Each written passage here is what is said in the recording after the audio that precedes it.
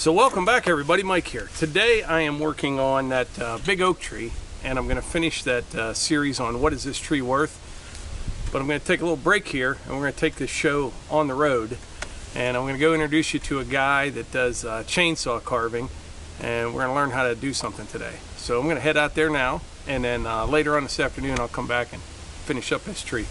See you in a bit.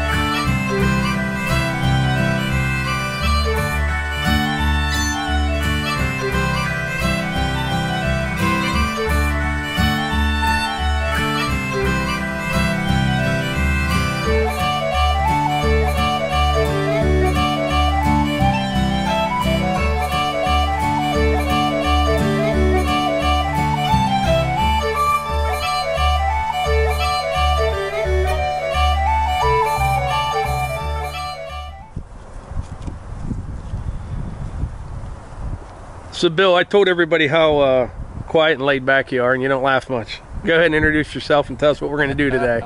Hey, I'm Bill Schaudt from Bill Schaudts Wood Creations.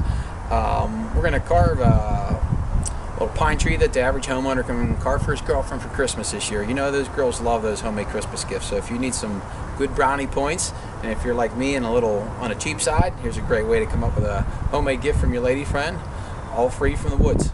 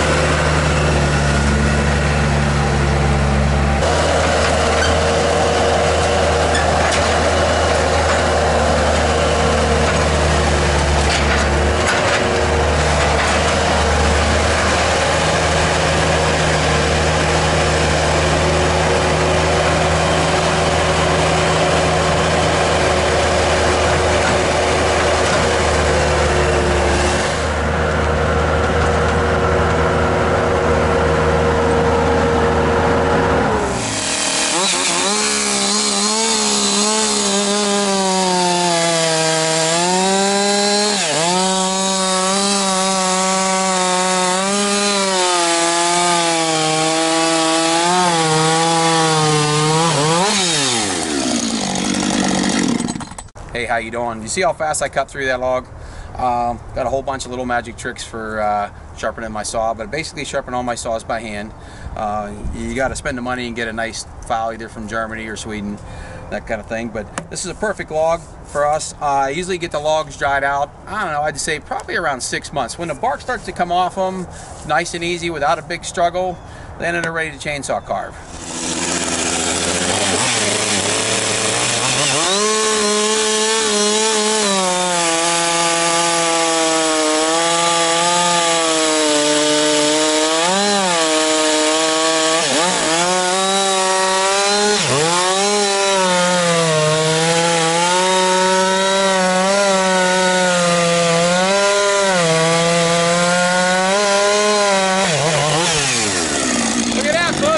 Have to pick it up.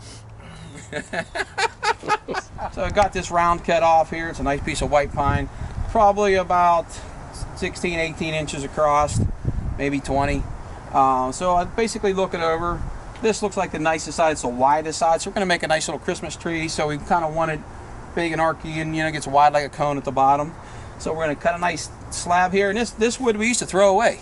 This outside edge, you know, you get thrown away. And really, at your local place, you know, you could probably go to your local sawmill. They got these slabs laying around. You could just grab a slab, any kind of pine. If they got it, if you had to get away with cherry or something, you could probably make it work and make yourself a pine tree, and wouldn't really hardly cost you anything.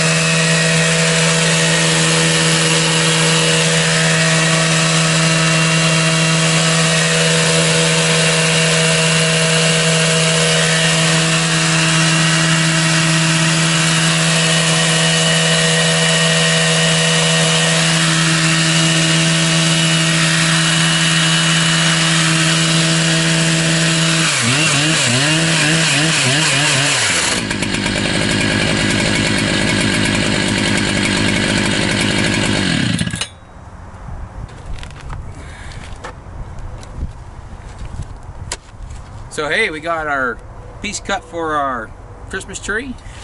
We used the big, giant, this is the largest saw that Husqvarna makes as far as I know. It's a 3120. I think it's 118 cc's. Got the 4-foot bar on there.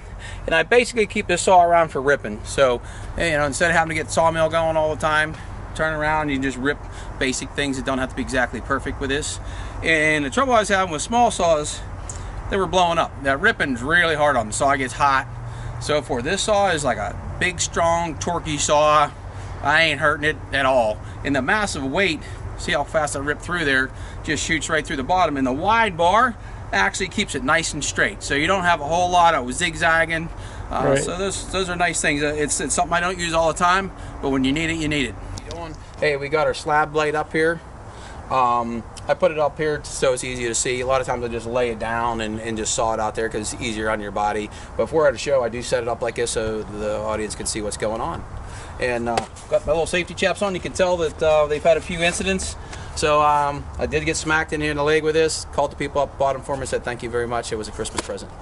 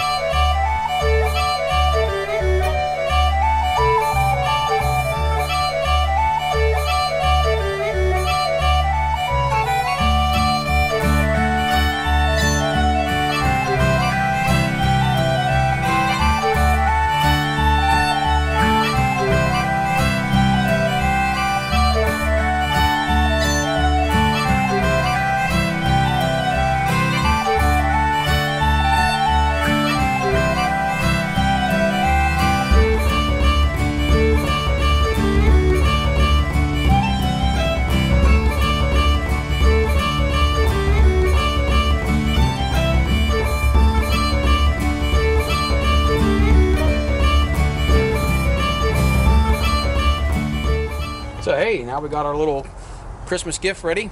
Some common mistakes. Bart makes tons of these. Getting your saw down low and getting underneath. And then nothing in nature is straight. So the wonkier and the more twisted, the better it looks. I like it with a little like it's blowing in the wind kind of a thing, and I carry that throughout the stump. You know, when I first started making them, they were like stiff little statues, and this is way cooler.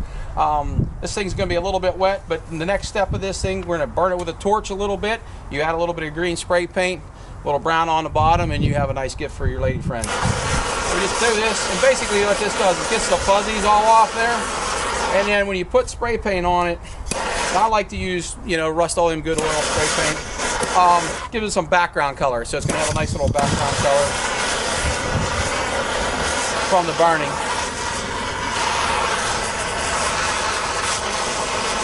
You see how it's just eating those little fuzzies right up. But I normally let this sit for like a day or two. It'll dry down a little bit. It burns a lot easier than it is right now. And then same thing with the base. You know, and I'd burn this base a little darker. The other thing you got to kind of keep in mind is, as you're carving, it goes away from you. The tree goes away from you. And that's the same with all animals. You know, you want to start its closest to you and goes away and then back around again. So that's why we just don't use a plain flat slab for this. And that first cut off the tree or off the sawmill works excellent for this. And like I said, it was normally something, a slab that most people would throw away. Now you got a little piece of artwork and a gift.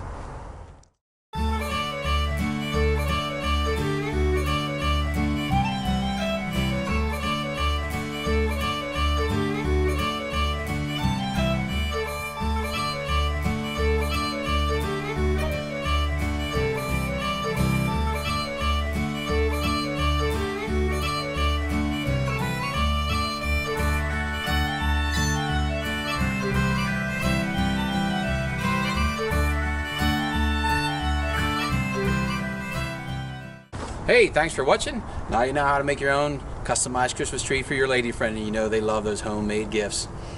So that was very nice of Bill to show us how to carve our own Christmas tree, whether it be, you know, for your own decoration or if you want to give them as gifts or whatever. But yeah, that's pretty neat. You know, if you like chainsaws and trees, it's a match made in heaven right there. But anyway, I'm going to go home and finish up part 4 of how much is this tree worth. I have some more wood to split and stack. That'll be the next video after this one.